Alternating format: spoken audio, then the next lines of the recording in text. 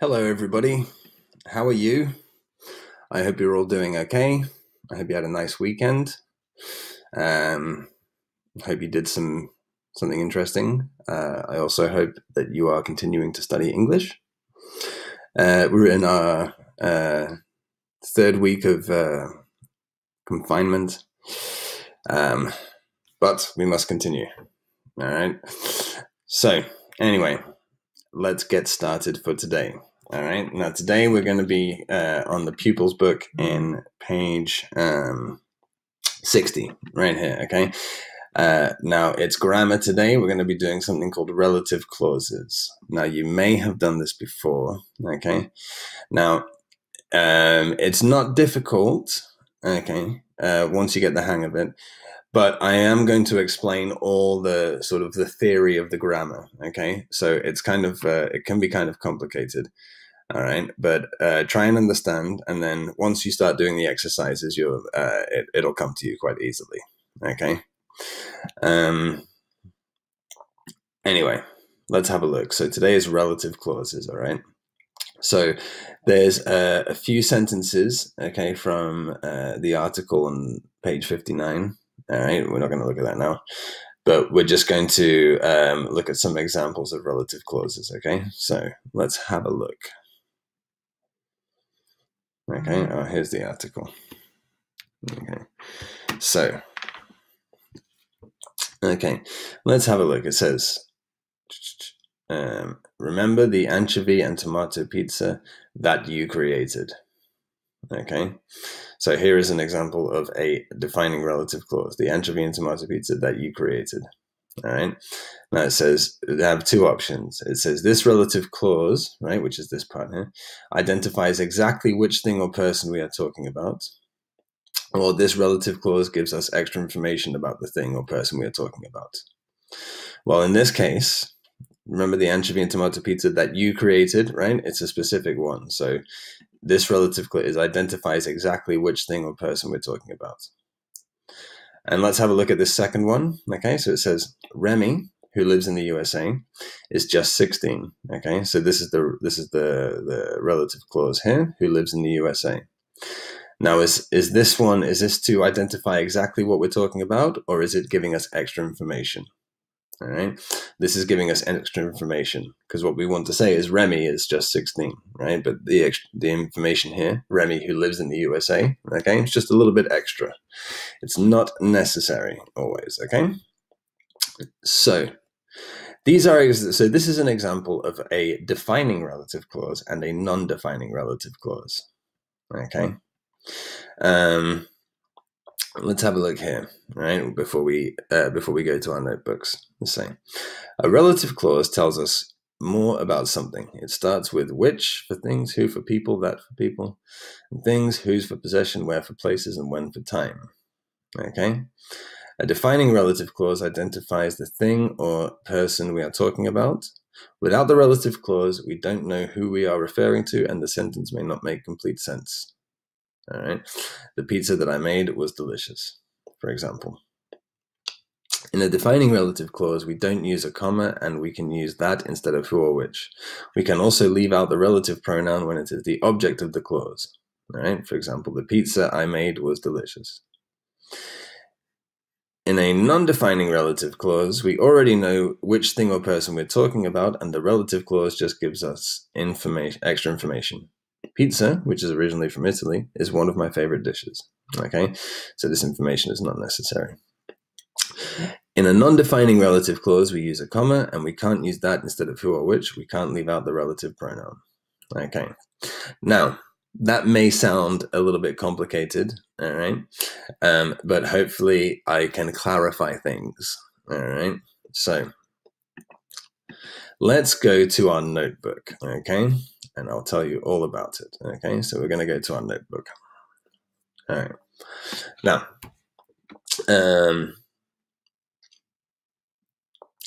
so the title is Relative Clauses, okay, and the date is Tuesday the 7th of April 2020. Now, so I've just put sort of the general rule here. We use relative clauses to say who or what we are talking about, okay? So like it said before, this is sort of like a phrase we use in a sentence to specify what we're talking about. Okay. Now let's look at this example. My sister is the girl who has long blonde hair and green eyes. Okay. So my relative clause starts here, right? The girl who has long blonde hair and green eyes. Now, this information here is necessary because otherwise you don't really understand who I'm talking about, right? If I don't have this, I just have the phrase, my sister is the girl, right? Who knows which girl, right? So we don't know exactly who we're talking about, right? So we use the relative clause, right, which is here, to be more specific, okay? Now, if you notice, the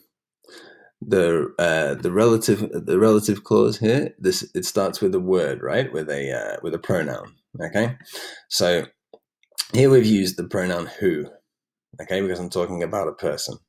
All right, and then I sort of carry on the sentence afterwards. Okay, so that's how they work. Now, depending on what we're talking about, we use different pronouns. Okay, so here are the different pronouns we can use depending on what we talk about. Okay, so we use who for people, which for things, where for places, when for times, and whose for possessives. Okay, makes sense, right? So, and I've given you an example for each one. Okay, so with who, right? So say, that's the person who I saw in the park. Okay, with which, the sport which I like the most is football. For places, that's the place where I was born. Okay. We use when for times. That was when I had long hair. Right. And whose for possessives. That's the man whose brother is a criminal. Now remember, if we use whose, right, afterwards we always use a noun, right? Whose brother, the man whose brother, the man whose car, the man whose house, right? And then we use the rest of the clause. Okay, so remember with whose, because it's possessive, we have to use a noun afterwards. Whereas the others, okay, after we use the pronoun, we just go straight to like a normal sentence. Okay, straight to the clause. All right, so this is kind of how we use them. All right, so you can copy this all down in your notebook. All right. Now I'm going to break down some of the rules. Okay. Now, there are a lot of rules, but like I said, just try to understand as we go along. And then once we start practicing, it should come a bit easier to you. All right. So there's two types of relative clauses, okay, that we looked at in the examples here. Okay, two types. All right. Now, the first one is a defining relative clause. So this is a relative clause which is necessary to understand the sentence. Okay. So that's like the first example that we looked at here. Remember the anchovy and tomato pizza that you created. Okay. So if we don't have this part of the sentence, right, then it doesn't make any sense, right? So I'll give you an example. That's the place where I was born. Okay. So if I don't have this part of the sentence, if I just say that's the place, right, the sentence doesn't really make any sense. I'm not really saying anything, right? I have to specify that's the place where I was born. All right. So we need this information to understand the sentence. Now, if it's a defining relative clause, we can sometimes use that instead of who or which. Okay. So instead of saying the person who you were talking to is my sister, I can say the person that you were talking to is my sister. Okay. So there's a little rule there. And then the other rule is that if we can omit the relative pronoun if it is the object of the clause. Okay. And I'll give you an example here. The person you were talking to is my sister. Okay. Now here,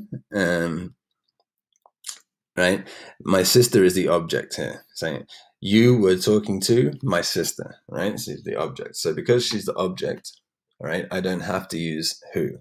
I don't have to say the person who you were talking to is my sister. Okay. So yeah, so we can sometimes leave it out, but for now, I would say just until you understand it, don't worry about leaving it out. Just put it in all the time whenever you can. Okay, so that's a defining relative clause. So the main thing to remember is if it's defining, right, it means it's necessary, right? We need that information. Okay, now the other type is a non-defining relative clause. All right, so it's similar, except here, a non-defining relative clause is used to give extra information and are not necessary to understand the sentence. Okay, so this was like the second example that we looked at the beginning. Remy, who lives in the USA, is just 16. Okay, now the part that says who lives in the USA, right, that's not necessary for the sentence. Okay. Let's look at this example, right? So I put my brother, who lives with me, is a doctor. Okay, so this part is my relative clause, right? And I notice here that I use commas, right, to separate it. I use commas, right? If it's non-defining, I don't use commas. But if it's defining, sorry, I don't use commas. But if it's non-defining, right, if the information is not necessary, I use commas because it's like adding something extra. Okay. If I don't write this in the sentence still makes sense, right? I can say my brother is a doctor, right? I'm giving you the information. All right, it makes sense. But I can give you extra information, right, with a non-defining relative clause. Okay, so a couple of rules for non-defining relative clauses is you must use commas, right? We cannot use that, okay? So like here, we could use that instead of who or which. If it's non-defining, we cannot do that. And if it's non-defining, we cannot omit the pronoun, right? Like we did here, right? So we cannot omit the pronoun. So those are the main rules for relative clauses, okay? So like I said, it's quite a lot to take in, all right? But hopefully now we can get some practice and you can understand, all right? So make sure you copy all of this down in your notebook, all right? Okay. All finished? All right, let's have a look at the exercises, okay? So we'll do the exercises on page 60 altogether, and then I'll leave you to do the workbook on your own, okay? So let's have a look. So here we have to choose the correct relative clause, right? So we've got two options, okay? We have to choose the correct one. So let's do this all together. All right, so let's look at number one.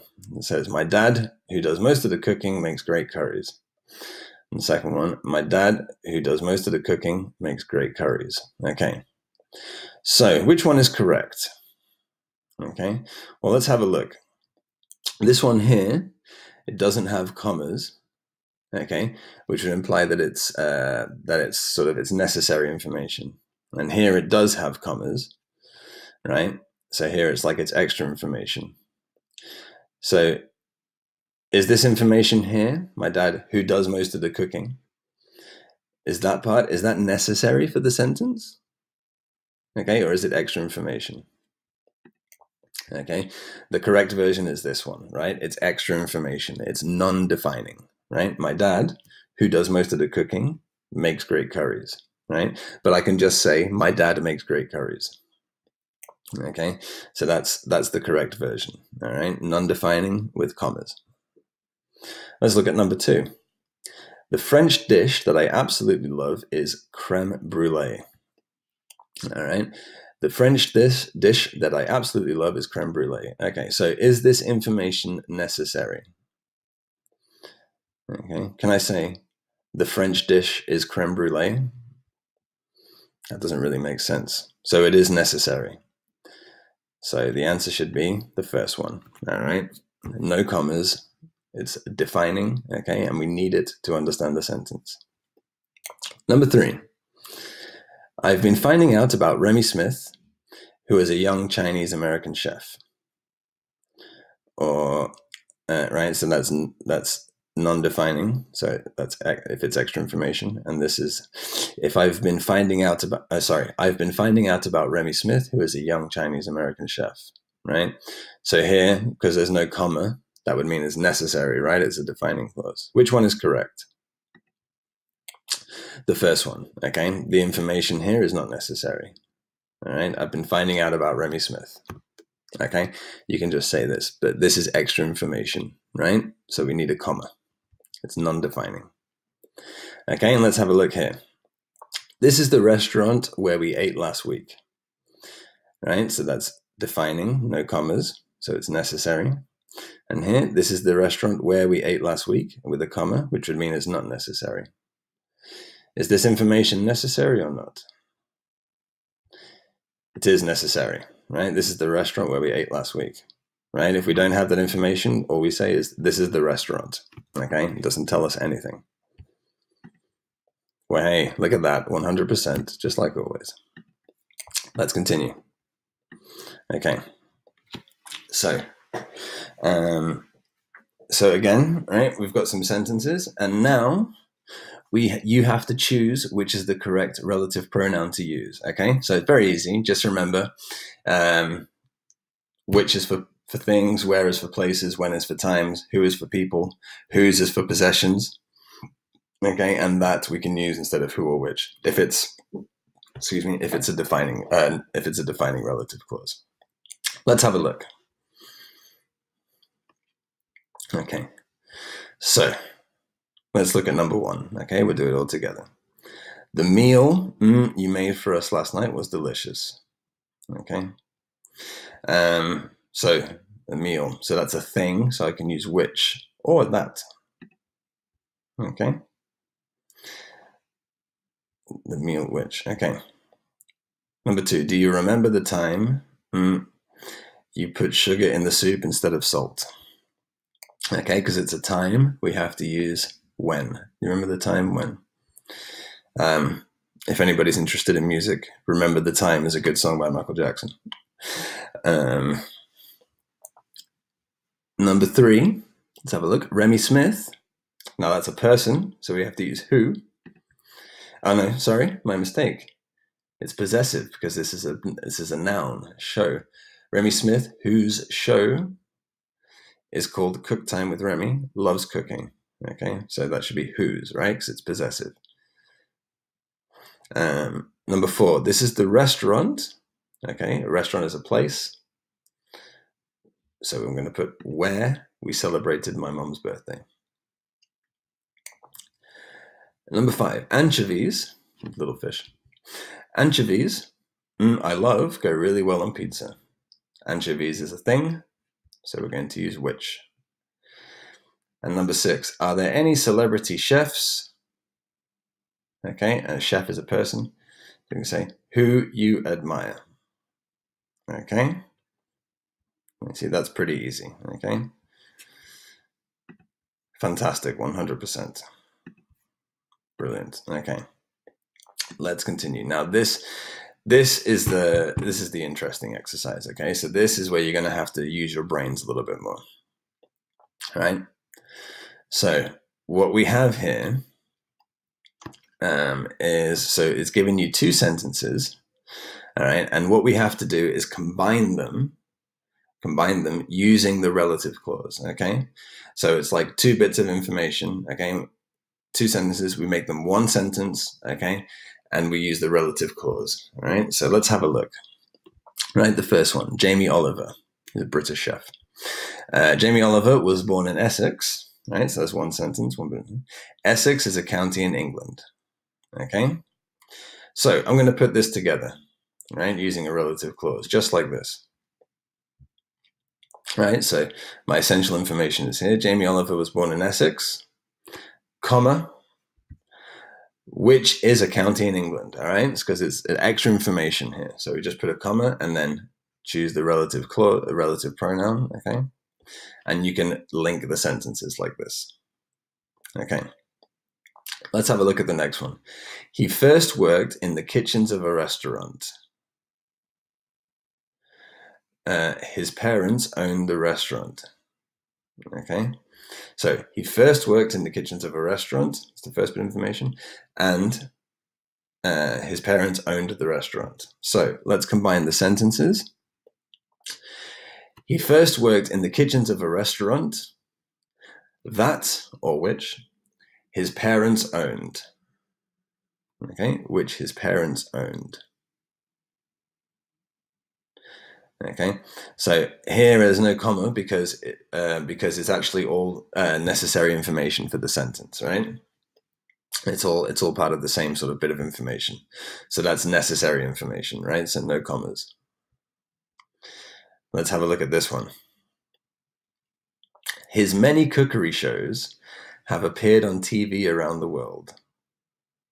Okay, so that's the first bit of information. They include Jamie's school dinners and Jamie at home. All right. So again, we're going to put these sentences together. So his many cookery shows, right? And then I'm going to add in my extra information, okay? Which include, so I put a comma and I say, which include Jamie's school dinners and Jamie at home. And then have appeared on TV around the world, right? So this is the sentence, this is the information that's necessary. This is extra information, right? So we use that with a comma. His many cookery shows, which include Jamie's school dinners and Jamie at home, have appeared on TV around the world. Okay, let's look at the next one. Jamie's school dinners tried to improve the quality of the food, right? And then it says the food is served in schools, right? So that's all necessary information, right? Because not only, like, we have what he's done, and then the information about the food that he was trying to improve. Okay, we have to specify. So Jamie's school dinners tried to improve the quality of the food, which, right, food thing, is served in schools. Number 5, it was hard to get pupils to eat well, right? Our first bit of information. The pupils didn't like eating vegetables. Okay, so this is our main bit of information. This here is extra information. Okay. Well, let's have a look. Yeah. So it was hard to get pupils. All right, and then we put in our extra information, who didn't like eating vegetables, to eat well. Now, if you've noticed, before we do the last one, if you've noticed, when it's when the information is necessary, okay, it's sort of like the second sentence, okay, all we do is just we were replacing sort of the subject, okay, with the relative pronoun, okay, and it follows the same order. But if it's extra information, right, then we take, if you know, like here, for example, like the one we've just done, right, then what we do is we take that information and we put it in the middle of the main sentence, right? So it was hard to get pupils to eat well, okay? So the extra information is about the pupils, right? So I'm going to put the extra information here in the middle of the sentence, right? So just a little difference between the defining and non-defining when it comes to this exercise. Let's have a look. Number 6, in the end, he was successful and the government agreed to spend more on school meals. Okay, so that's the first bit of information. Then the government pays for school meals. All right, so let's put these together. All right, so it says, in the end, he was successful and the government, all right, now this is the extra information bit, so we're going to insert it here, right? The government, which pays for school meals, right, and then comma, and now we can continue, agreed to spend more on them, right? Spend more on them, and we can say them because we've already mentioned school meals, okay? So, excellent work, guys. All right, so this is how we do relative clauses, okay? Now, if you don't get it perfectly straight away, don't worry, okay? It does take practice, right? And we will practice more, okay? But let's try. So what I want you to do now, okay, now that you have all of this finished, is go to your workbook, all right? And we have very similar exercises, okay?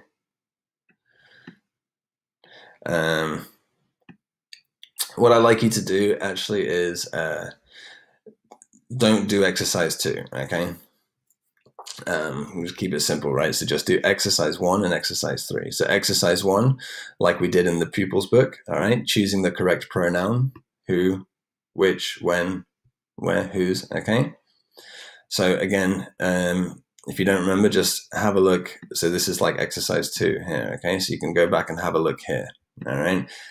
At that exercise to help you out, all right? So do exercise 1, and then skip exercise 2. So don't do exercise 2, and then you can do exercise 3 here, all right? By the way, this is page 46, okay? Which should be unit 6, grammar 1 here, okay? Exercise 3, so exactly the same as the exercise we've just done, okay? You have 2 sentences, and you have to link them together using a relative clause, okay? Using a relative clause. So you can pause the video and you can do these exercises, okay? And then when you're finished, I will give you the answers. All right. Have you finished? Okay, so here are your answers. Exercise 1. Okay, so I'm just going to put them all up here. Okay, so if it says 2 of them, it means you can use either, right? So here you can use either which or that, okay?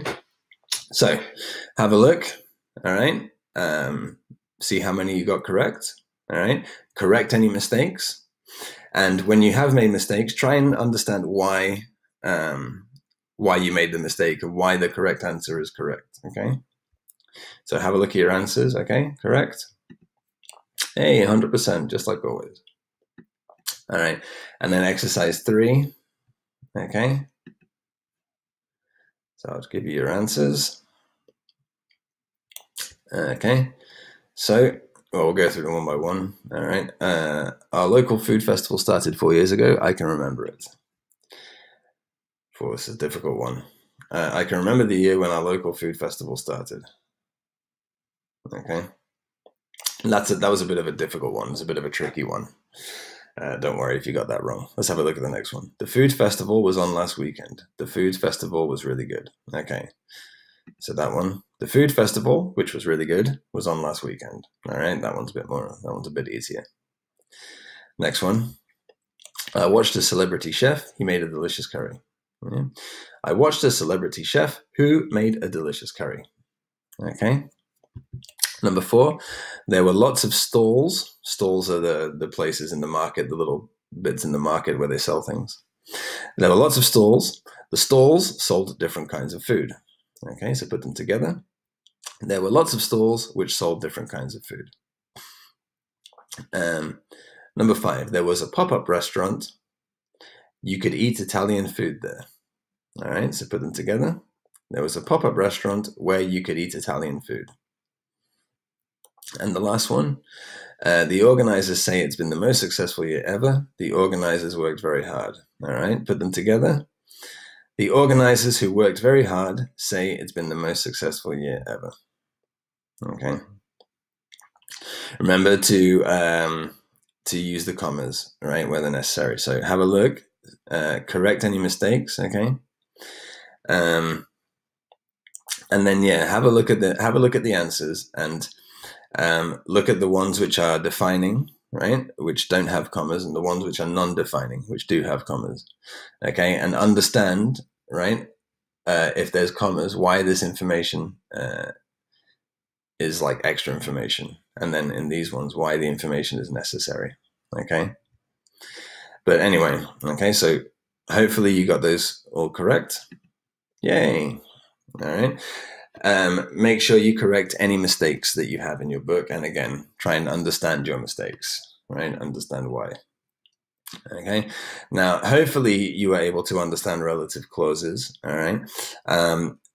Now, we will have a class on Thursday, which will be a live class, so you can actually ask me questions about it, and I can give you some more explanations, all right? But yeah, so on Thursday, we'll actually get to talk to each other, which will be great. Anyway, okay. So just to recap, all right, so we should have exercise 1, 2, and 3 on this page, all right?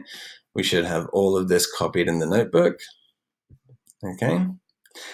And we should have on page 46 in the workbook, the grammar section, exercises 1 and 3, okay? Very good, everybody. Well, so that's the end of the class. And yeah, I hope you have a lovely day, and I will see you guys on Thursday. Okay. But yes, okay. So that's it. See you later, everybody. Bye-bye.